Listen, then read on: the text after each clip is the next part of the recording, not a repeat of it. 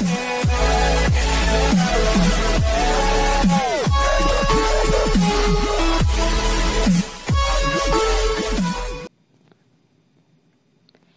everyone! Welcome back to my channel. Let's have some exercises para may apply natin yung mga basic CAD commands na itinuro ko sa inyo sa una kong video. Ang una nating gagawin ay itong exercise 1 sa ating right side. Kung mapapansin nyo, sobrang dali lang ng drawing, ngunit may hirapan kayang mag-umpisa o magbuo ng drawing dahil sa kulang na sukat nito. Dahil kapag nakapasok ka na bilang CAD operator, hindi lahat ng nagpapagawa o gagawin ay may kumpletong detalye. Kailangan mo munang i-analyze ng mabuti ang isang drawing bago mo ito simulan. Ngayon, ituturo ko sa inyo kung paano mabuo ang isang drawing kahit kulang ito ng detalye. Simulan natin dito. Mag-start ka lagi sa mayroong sukat. So, ang first line natin ay 20. So, gagawa tayo ng line. Let's type L, enter. 20, enter. Ang second line natin ay 50. Then, kumuha siya ng angle distance simula sa line na ito, pababa. So, gagawa tayo ng line. Let's type L, enter. 50, enter. Tapos, i-rotate natin ito ng 37 degrees. So, let's type RO, enter. Select object, enter. Select base point. Then, let's type 37, enter. Ang third line natin ay 30 going to right. So, let's type L, enter, 30, enter, then going down, 50, enter. At dito naman, let's type L, enter, then kailangan naka-on yung ortho dito sa baba. Or just click F8 para ma-on and off ang ortho. Then, itapat mo lang yung cursor sa endpoint nito at magkakaroon ng mark na tapat na sila. Then, click at i-click sa dulo nito. So, ngayon, sukatin na natin ito kung tama. Under ng Home tab, makikita nyo dito, hanapin ang linear para makapaglagay ng sukat. Or, you can just type DLI, enter, para sa dimension linear. Next, select aligned para sa slanting line. Or, you can just type DAL, enter, para sa dimension aligned. So, ngayon, lalagyan muna natin ng line dito para malagyan natin ang angle distance.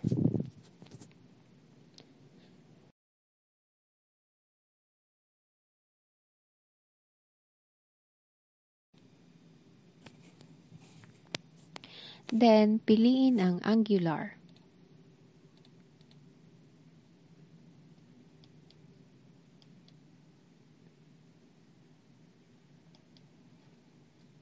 Or you can just type DIMANG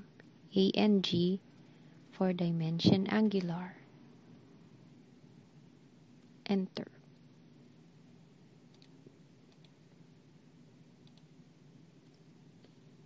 Another angular distance rin para dito.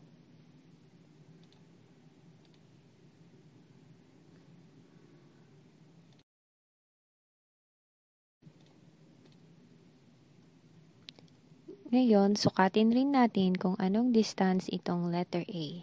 So, let's select linear. So, ang distance ng letter A ay 80. Isunod naman natin itong triangle. Magsisimula ulit tayo sa may given na sukat. Unahin natin dito sa line na may 85 na distance.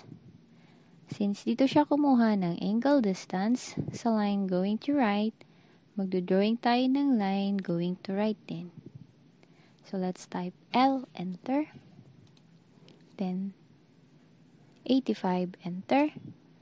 Then rotate, RO, enter. Select object, enter. Select base point, negative 45, enter. Negative 45 para umikot ng clockwise. Next line, ito. Magro-rotate tayo ng copy nitong first line. So let's type RO, enter. Select object, enter. Base point. Type C for copy, enter. Then 45, enter. The same rin dito sa third line. So let's type again RO, enter. Select object, enter. Base point. Type C for copy, enter. Ngayon naman ay negative 45, enter.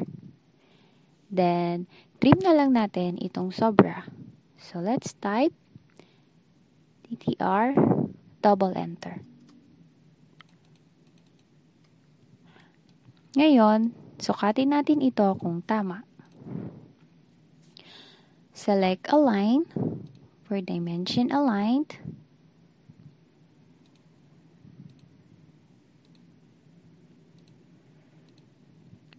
And Angular for Dimension Angular.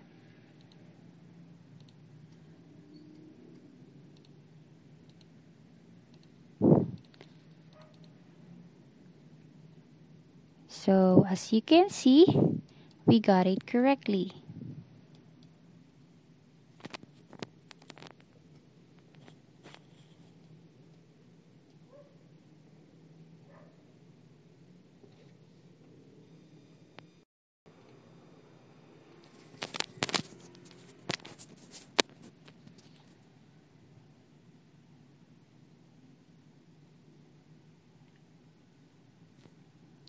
Next is third drawing. Simulan natin dito sa line na may 80 na distance. So let's type L, enter. 80, enter. Next line na may 42 na distance. Since dito siya sa line going to right kumuha ng angle distance, ay gagawa rin tayo ng line going to right. Let's type L, enter.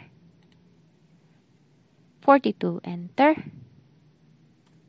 Then rotate natin ng 58 degrees. So let's type RO, enter. Select object, enter. Base point. Then 58, enter.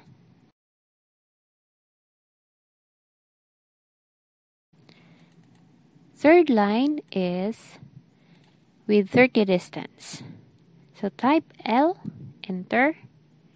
30, enter. Then last click here to close. Ngayon, sukatin na natin kung ito ay tama.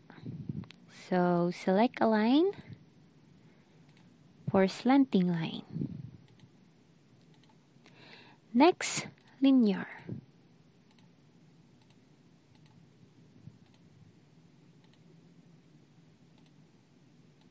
And lastly, angular.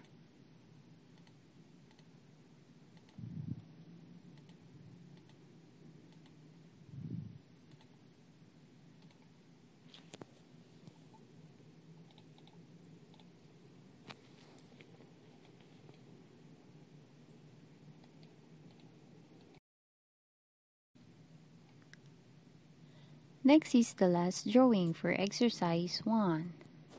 Simulan natin dito sa line na may 50 na distance. So let's type L, enter. Type 50, enter. Then next is circle with 40 diameter.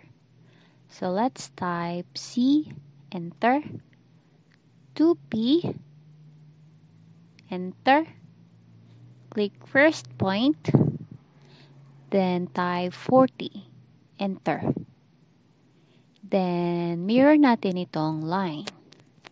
So let's type MI, enter, select object, enter, specify mirror line, then enter for no. Next, TR double enter to trim.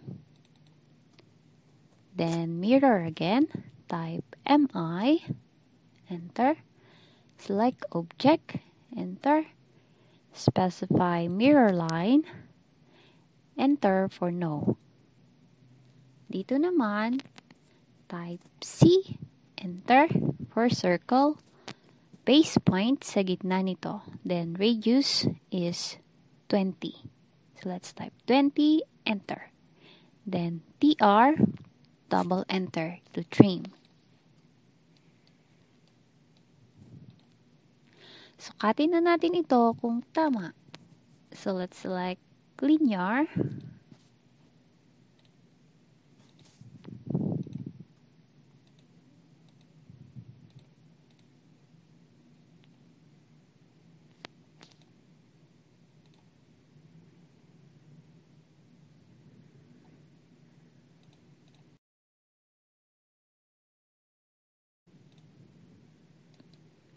Then select radius.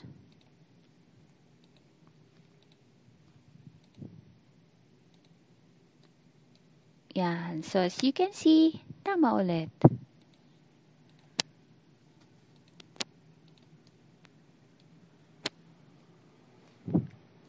Yan. Natapos na natin ang ating first exercise.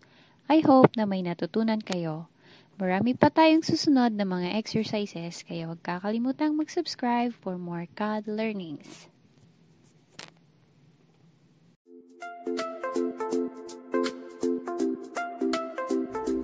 So, thank you for watching this video. I hope na